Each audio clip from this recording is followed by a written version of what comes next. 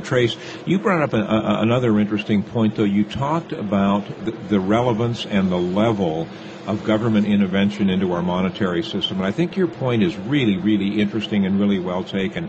Can you elaborate on that a little bit for us? What functions as currency can be either money or a money substitute. Money must be a tangible asset.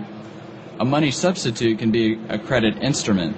The U.S. Constitution provides that no state shall make anything but gold or silver coin a tender in payment of debts. Now, that doesn't specify what should be legal tender, just that if anything is legal tender, it must be either gold and silver. That leaves pretty much a free market. That's in the Constitution. That's in the U.S. Constitution, Article 1, Section 10, Clause 1. Now, Article 1, Section 8, Clause 5, they can coin money. The federal government can. But the big issue is that the currency market should be a free market. Instead, we have a government-imposed monopoly with the legal tender of Federal Reserve notes.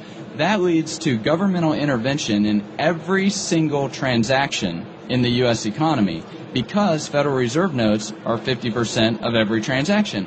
So that intervention, that increased velocity that is given to those money substitutes leads to gross misallocations of capital in all ranges of our economy, whether it's the price of eggs or the price of gold, the price of silver, the price of oil. And you have to remember that money substitutes, currencies like the euro or the dollar or the Canadian dollar, they only have value for what they will buy.